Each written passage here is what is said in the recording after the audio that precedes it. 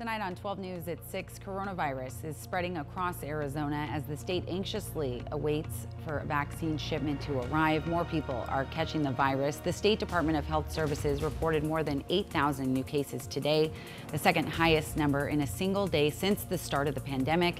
Arizona's rate of transmission remains the highest in the nation, pushing hospitals in the state dangerously close to capacity.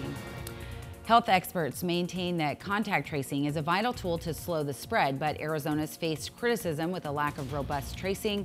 Team 12's Josh Sanders spoke with an epidemiologist leading a team of tracers in Tucson, contacting hundreds of COVID-positive people a week.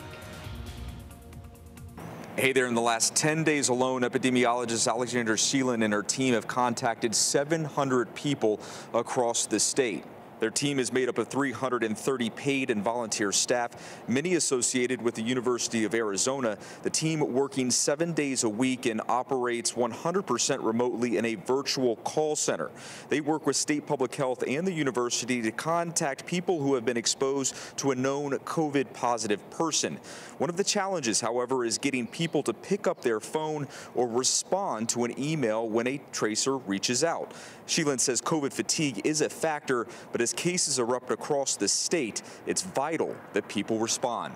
So I think a lot of people are just getting really tired of social distancing and not seeing their friends and family, which is totally understandable. But now is the most critical time to keep up with all of those measures and to stay very vigilant.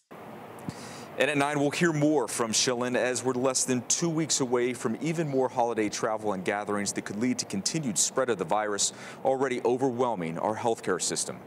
In downtown Phoenix, Josh Sanders, 12 News.